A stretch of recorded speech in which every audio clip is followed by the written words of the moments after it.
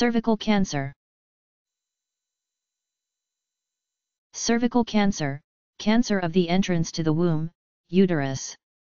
The cervix is the lower, narrow part of the uterus, womb. The uterus, a hollow, pear-shaped organ, is located in a woman's lower abdomen, between the bladder and the rectum.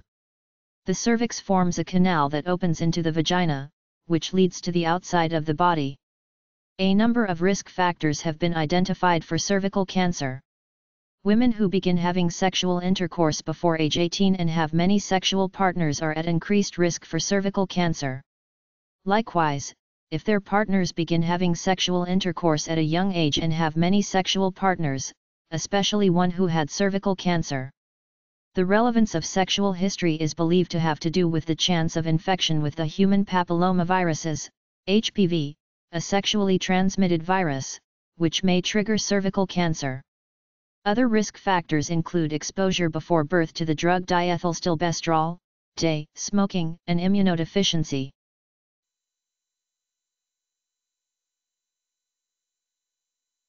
C E R V I C A L C A N C E R. Cervical cancer.